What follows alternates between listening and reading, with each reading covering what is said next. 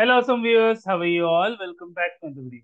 Guys, in this video, we are going to discuss how to resolve this issue of the blank screen in Android device. For that, guys, just click on this power button.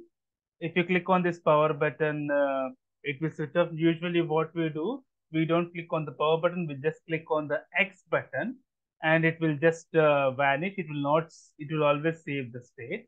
But if you click on the power button, it will properly stop. It will properly switch off, then we can start it. Okay, now I have clicked on the power button. Let us wait for it to switch off. So now let me navigate to the Android Studio. Let me click on start. The mobile emulator is on the screen. Now it will try to switch it on. It will take a little bit of time. It has now switched it on, and the Google has been launched. Hope you like the video, guys. If you like the video, please click on like. If you're a new viewer, please subscribe. Till then, guys, take care. Have a great day. Bye bye.